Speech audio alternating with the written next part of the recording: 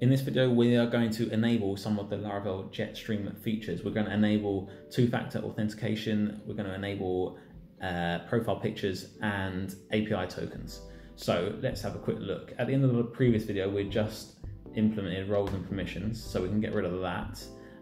So let's have a quick look at what we're up to. Let's just close some of this, tidy up. Don't need that, don't need that, don't need that, don't need anything. Right. So let's have a quick look. We need to go to config. Let's close that. So go to your config folder, and then we need to go to Jetstream, probably. So let's have a look in here. You can see features. So let's just enable most of them. So terms and privacy policy, that's going to make it so that when you create an account, you have to check the box. Profile photos, so you just need to uncomment these. That's as simple as it is. So good. And uncomment that, and now we're going to save that. And now what we'll notice here, if we refresh the page, we've got profile photo there, API tokens there. What else did we do? And I'll show you the terms and permissions. So let's go to our little profile page, and you can see you can now select a profile photo. Just to show you, if we comment that out again, save it, refresh the page, we don't have that option. So it's actually amazing how simple that is to do. So let's log out, and I'll show you the terms functionality. So we register now. Now there's a checkbox there. If we comment it, refresh, it won't be there. So that's how good that is. So let's just get that back, and then I'll show you the API tokens. So test2 at test.com.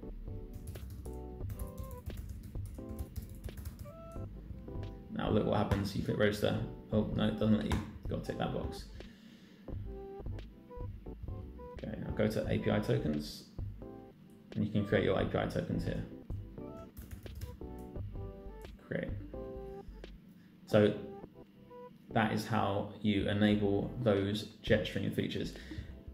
There are also Fortify features that you can enable and disable. So if you go to your config folder and then Fortify, you'll see this is the file, and you'll see down here you've got all these features.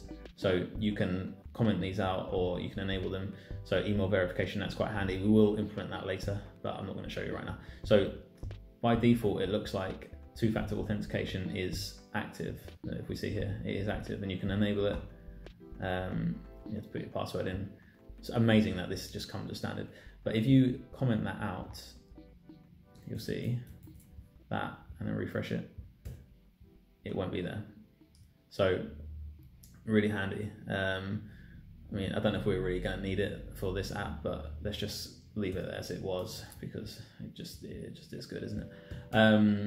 So that's how you do two-factor authentication.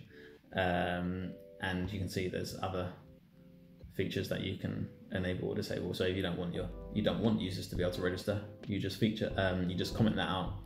Same for password resets and updating profile information and passwords, and yeah, all of that really. So that is the Fortify features. In the future videos, I am going to show you how to actually make use of API tokens, because we're going to use it in our project that we're doing. But in the next video, we're going to create a model so we can create our tool, which is what we're actually building this app for. And we're going to start performing some of the CRUD actions. That's create, read, update, and delete. So we're going to delete even. So we're going to be doing that.